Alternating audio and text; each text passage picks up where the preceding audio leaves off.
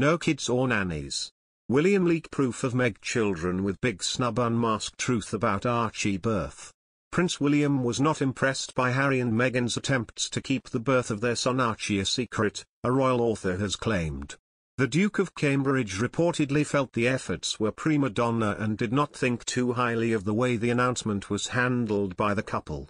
Archie arrived on May 6, 2019 at London Hospital the Portland, where many royals have been born over the decades including Princess Beatrice and the Cambridge's 3 children. But in a huge break from tradition, the news that Meghan had gone into labour came at around 2 p.m. when it was reported by Sky News. Royal births are usually reported by the household, with all 3 of the Cambridge births being announced by the palace. William's alleged disapproval was reportedly the reason behind him and Kate waiting a full 8 days to visit the couple and their newborn, reports Birmingham Live. Robert Lacey has written in his new book Battle of the Brothers, which is making headlines, about William's view. William did not think too highly of Harry and Meghan's prima donna maneuvers to conceal the birth of their son in May 2019, Lacey wrote in his book. This impression was confirmed by the failure of William and Kate to visit the new arrival for a full 8 days. The couple said afterwards, the Duke and Duchess of Sussex are pleased to announce they have named their firstborn child, Archie Harrison Mountbatten Windsor. This afternoon their Royal Highnesses introduced Her Majesty the Queen to her 8th great-grandchild at Windsor Castle. The Duke of Edinburgh and the Duchess mother were also present for this special occasion. Archie made his first public appearance in May of that year. In her first public remarks since giving birth the Duchess said, "It's magic, it's pretty amazing. I have the 2 best guys in the world so I'm really happy."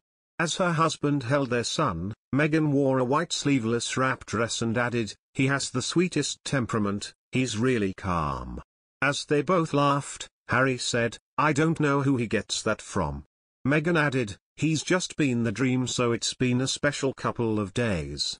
In other news, Prince William and Kate Middleton appeared to give the cold shoulder to Prince Harry and Meghan Markle at Friday's Thanksgiving service for the Queen's Jubilee at St. Paul's Cathedral, reported People. The special service, planned as a tribute to Queen Elizabeth's 70 years as monarch, marked the first time that the Cambridges and Sussexes were seen together at the same event since 2020's Commonwealth Day service, just days before Harry and Meghan stepped away from royal life. As per People magazine, as Prince William and Kate made their way to their seats at the St. Paul's Cathedral on Friday, they passed Prince Harry and Meghan's pew, however, kept their eyes forward. Prince Harry also reportedly avoided looking at his brother directly, keeping his eyes forward as well. Meghan and Harry arrived in the UK on Wednesday for the Queen's Jubilee in what marks the first time they have returned as a family since Megxit.